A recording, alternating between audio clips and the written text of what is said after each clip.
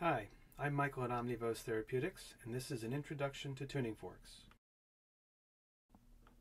Tuning forks are typically made of aluminum or steel.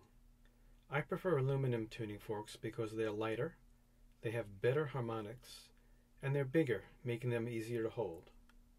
There are two types of tuning forks, weighted and unweighted. Unweighted tuning forks are used by the ears and around the body. Weighted tuning forks are used by the ears and on the body. Tuning forks have a stem or handle, two prongs, and a weighted tuning fork will have two round weights at the end of each prong. The weights help to create a lower octave and a stronger vibration so that it can be felt on the body. When holding a tuning fork, be sure to keep your hand and fingers relaxed. I like to rest the tuning fork on my index finger. I also keep my thumb bent. I find that helps to reduce stress in my hands. Remember to not touch the prongs, as this will shorten the length of the tone. To activate an unweighted tuning fork, just tap it against something firm. Some people use a soft wood, wrapping some fabric around it. You can also tap lightly on your tibia, the bone just below your knee. I like to use a hockey puck. I keep it in my pocket to muffle the sound as I tap the tuning fork against the puck. Mallets are not good for activating a tuning fork. They're not solid enough to create a strong vibration, and using a mallet prevents you from using two or more tuning forks at the same time. To activate a weighted tuning fork, just tap it against the palm of your hand, pinky side. You can use a puck, but remember, keep it in your pocket. The length of a tuning fork's tone will last depending on the quality of the aluminum and the manufacturing process, machined versus molded. I find that machined tuning forks have a more vibrant and longer lasting harmonic. The length of a tone will also depend on the frequency. Unweighted tuning forks will last 60 seconds or more. A weighted tuning fork may last between 8 and 15 seconds. As the frequency gets higher, the ringtone will get shorter.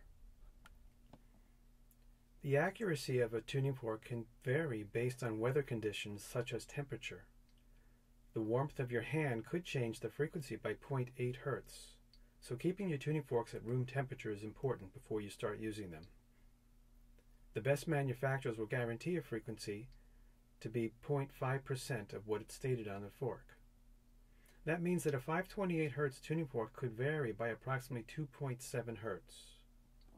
I've received calls from people who have told me that their tuning fork frequency is off, only to check it the next day and find that it was exactly correct.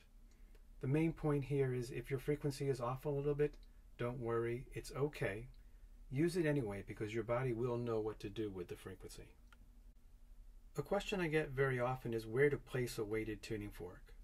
I like to put it on joints, muscles, and nerve groups. I like to follow meridians and acupuncture points. Placing a tuning fork on the sternum and collarbone feels good, and along the spine to stimulate the organs. Do not place a weighted tuning fork near a recently broken or fractured bone. The power of sound healing with unweighted tuning forks comes from the harmonics they create. Harmonics help to create relaxation, meditation, and to calm the mind. To create harmonics with unweighted tuning forks, just tap two tuning forks together lightly, or tap lots of tuning forks together.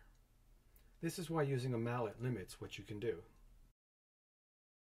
To clean your tuning forks, just wipe them down with some warm water and a soft cloth. It's important to keep your tuning forks in a place where air will circulate. Storing in a closet or a drawer may eventually lead to oxidation. This is especially important if you live near water. If you find oxidation on your tuning forks, a mildly abrasive scrub brush with some acetone should take care of it. I hope this video was helpful.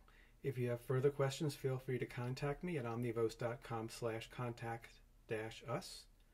If you visit omnivos.com/getting-started and omnivos.com/education, you'll find more videos and a number of posts on the different products that you can purchase and how to use them.